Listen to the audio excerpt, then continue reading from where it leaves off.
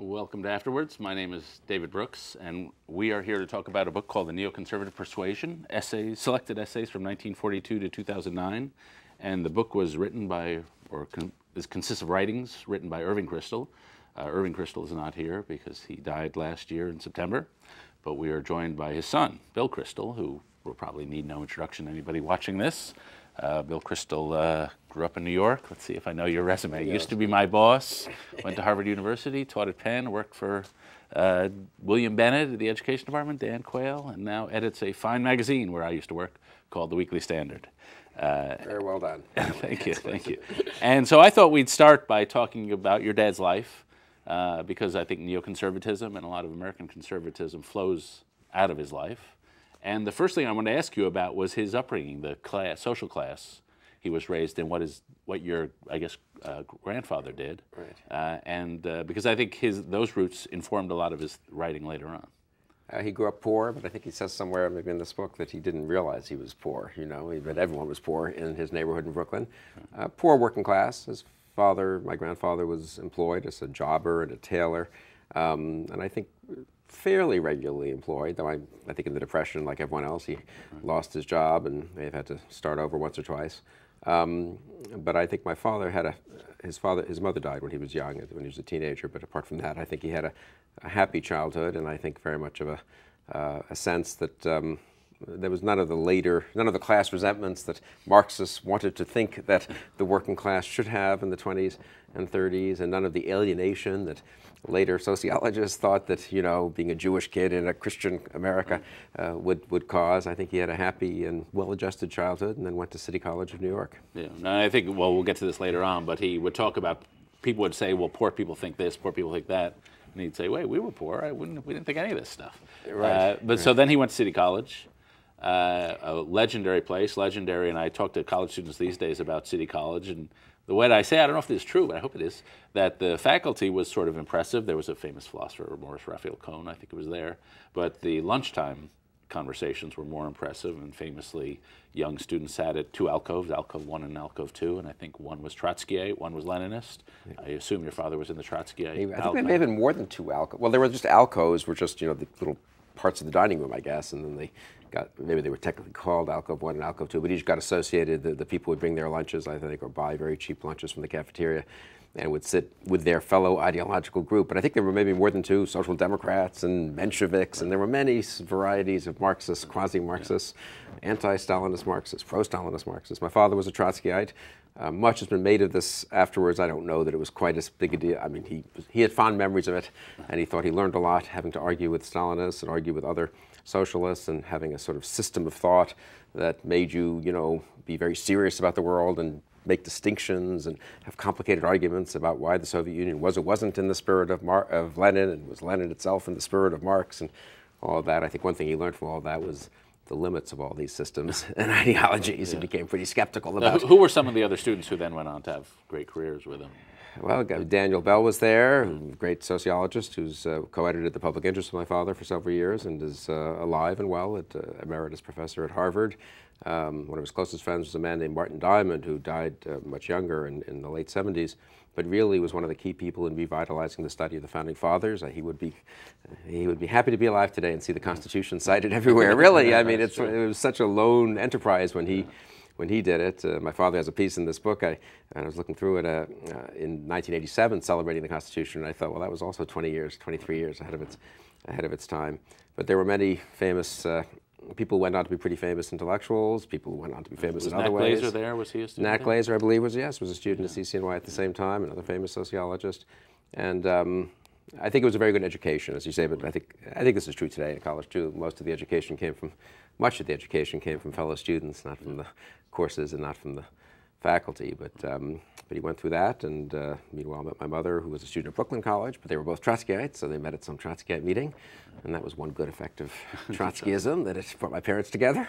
I have a personal stake in thinking this was a good thing, you know. Yeah, but it was a very happy marriage, and didn't end as well for Trotsky, unfortunately. Yeah, exactly, right. He got killed, murdered by the Stalinists, but my parents got happily married. Yeah. So. One of the stories I tell, I read this somewhere, that at one point the smart kids were all the Trotskyites, I think. And Mostly, at I one think. point, the Stalinites decided they were losing too many battles, so they said, we will no longer talk to the Trotskyites. And such was discipline, party discipline, even among college kids, that they actually didn't do it, and they all lived in the same neighborhoods. But that was, I don't know, I think college students today look at that period and think, wow, they really were serious about ideas.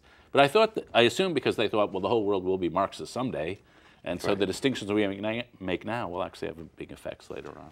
Well, and I think the degree to which the Depression, and then the 30s in general, the combination of the Depression and the rise of fascism and Stalinism in the Soviet Union, and then Mussolini, and then Hitler, and then 1936 and 1938 with Czechoslovakia. The degree to which I think if you were in college in 1939, my parents have said this to me, they just thought the world was had fallen apart, and either was going to just continue falling apart, and then of course this horrible World War, and that it would just kind of go back into barbarism or chaos, or maybe there was some system that could get us out of this. But the degree to which I think everyone thought that all the views people had in 1928, the more conventional views, liberal or conservative, strong capitalist or mild capitalist, that those were all discredited.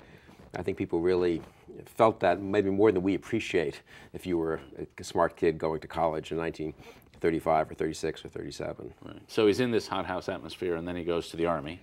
Right, he moves to Chicago, where my mother was in grad school, and gets drafted into the Army, and goes over to Europe a little behind D-Day. So he kind of, I think his group, 12th Armored, lands in Europe, and or his part of the 12th Armored lands in Europe late in 1944.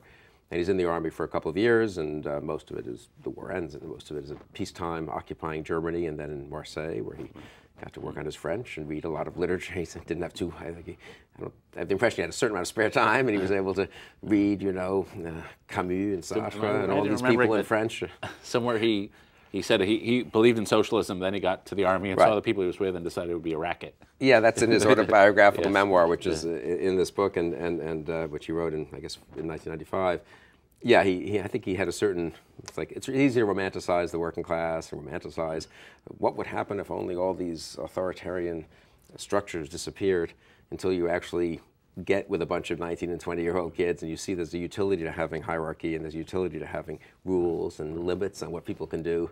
He didn't talk much about the war, though I think he was really, I think that struck him, the degree to which, if you have a military force, that absent strong rules, there'd be a lot of bad behavior, including bad behavior to German civilians, for example. When he was in Germany, he was a Jewish kid from New York, but nonetheless, I think he felt some sympathy for these civilians who, whose country had totally crumbled around them, and maybe they hadn't had much to do with it, and there they were, and sort of at the mercy of Russian troops if they were in the wrong part of Germany, or if they were much luckier, they were at the mercy of British or American troops. But yeah, I think it removed what was already disappearing, if you read his very early essays in this book, an excessive romanticism about the working class and about the public, and a little skepticism, I would even say, about direct democracy. No, it hadn't occurred to me until now, but he was very interested in religion early in his career, and one of the fascinating things in this book are the very early essays.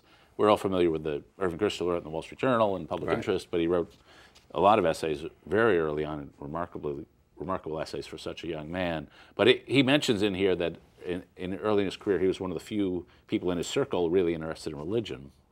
And there's one essay in here from, I think, 1947 on Judaism. Right. And so do you know if he had contact with the Holocaust, or whether sort of there were, he was a Jew in Germany in the post-war. No, one of the interesting things, well, just back up for 1 second about the book, and without getting into the details, these, with the exception of the autobiographical essay from 1995, these are all essays that were not collected. He didn't collect during his lifetime. So they're previously uncollected essays, so it doesn't overlap with the 3 or 4 books that were published in his lifetime. And I think one of the interesting things about this book is the early essays.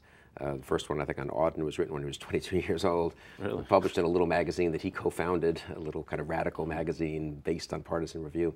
And then there are these interesting essays on Lionel Trilling, and then in 1947, I think his first essay and commentary on sort of Judaism after reflecting on the Holocaust in that essay.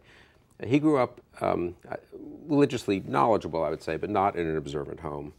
He once told me that he didn't talk about this much, but after his mother died when he was, I don't know, maybe 15 or something like that, he did go to synagogue every day, certainly every week, but I think maybe every day, to say Kaddish for his mother. But after that, he went for 11 months, and then he wasn't particularly observant after that, and I think he wasn't so sure that there was such a just God if his mother had died of cancer at age 40 or something like that.